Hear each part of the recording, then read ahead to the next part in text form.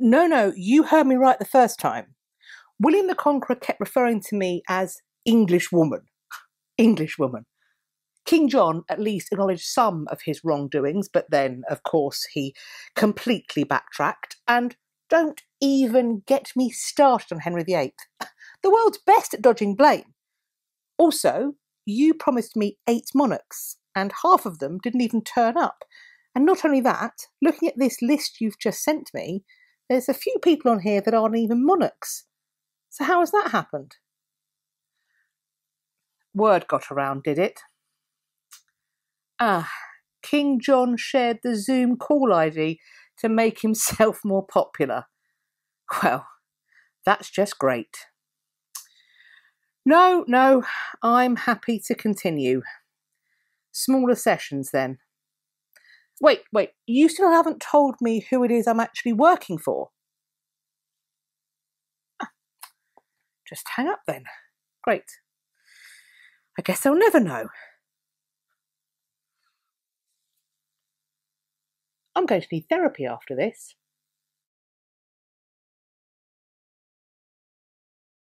So, do you see what I'm saying? Now, a new dynasty means a strong heir is a must. Agreed? Of course you agree. Have you killed if you didn't? You agree. But imagine, your wife isn't giving you one, but you know that you can have one because you've got one from your mistress. Son, that is.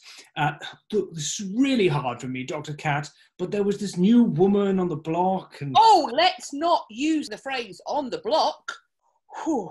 She was intelligent, she was witty, a great dresser, very beautiful, loves my poetry, and she has this great sister. Yes, Henry, I think everyone and their dog knows who Anne Boleyn is. I'm asking you why you thought it was appropriate to treat your wives in the manner that you did.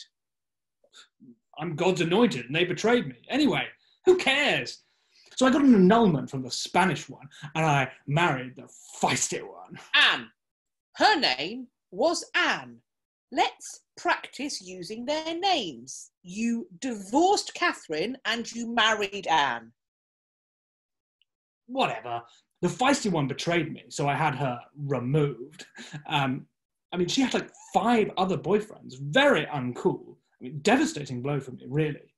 But luckily enough, though, she had this very quiet and manageable lady in waiting, so I married her. Yes, again. Let's start using their names. You married Jane just 11 days after you had beheaded Anne. It was so worth it, though, because I got my son. No sweat.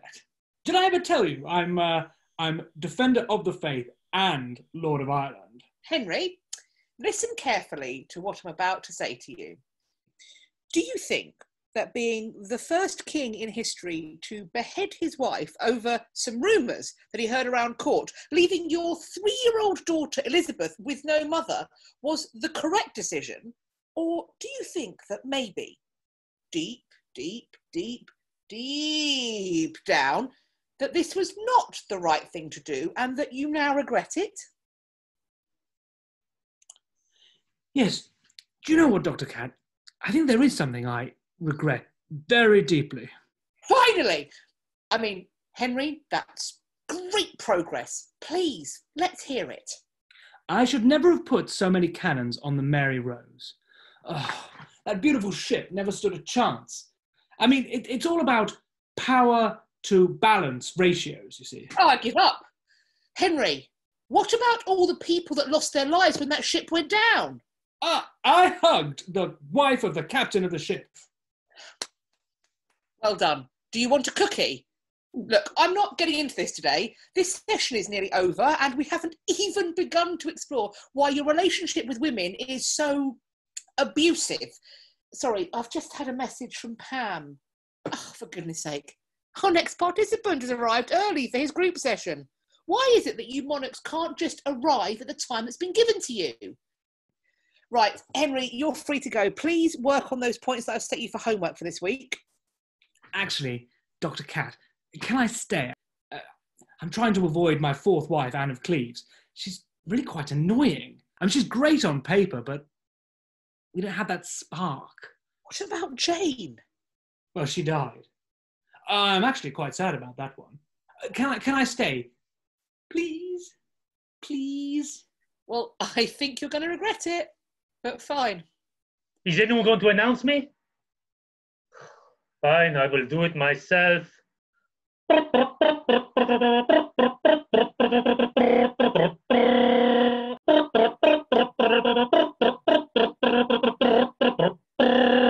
Please show your reverence for Felipe, King of all Spain, King of Portugal, King of Sicily and Naples, King of England and Ireland, Lord of the Netherlands, Duke of Milan, Count of Flanders, Hainaut and Artois. I'm just going to call you Philip here, okay? Who's this joker?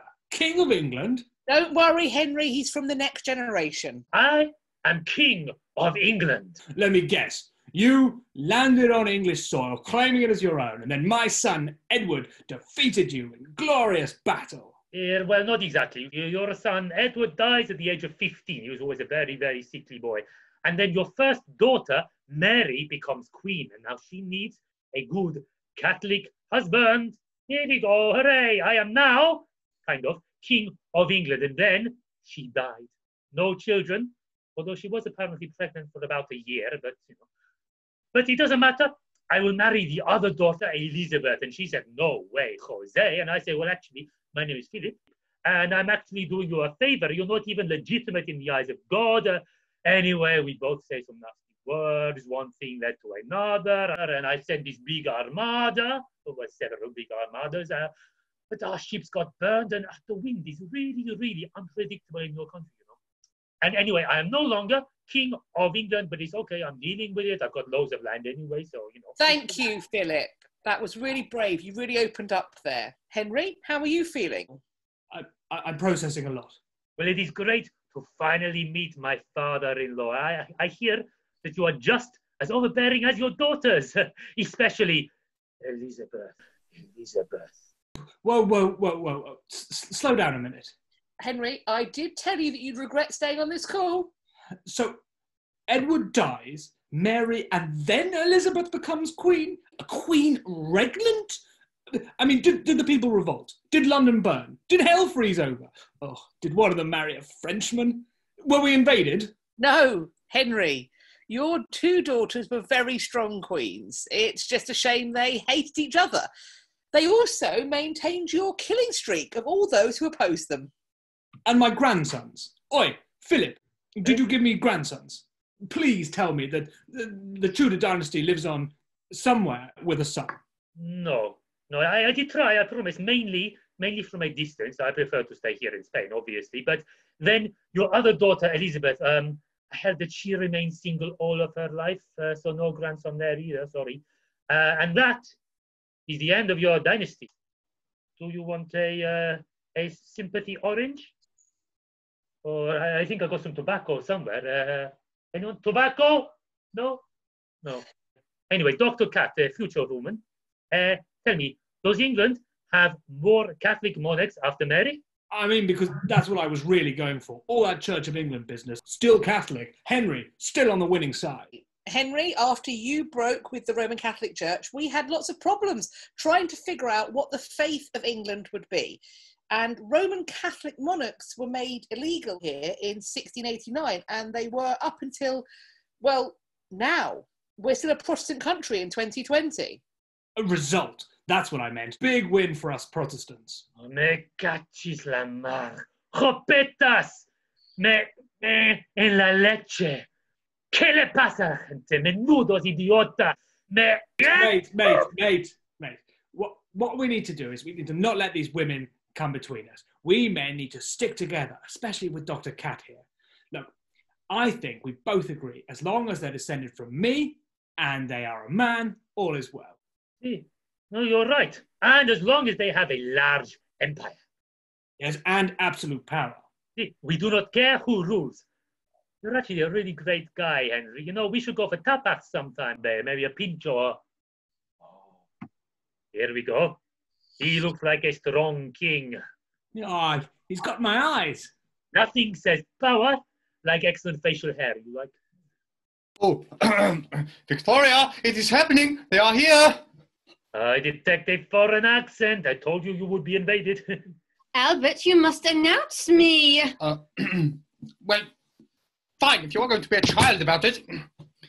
Presenting Her Majesty Victoria, Queen of the United Kingdom of Great Britain and Ireland, Lord's Dominions. Good day to you all. Good day, Dr. Cat. Good day, Victoria. Hey, how come she got announced? A woman? Cromwell! Looks like Henry's gone. Something I said?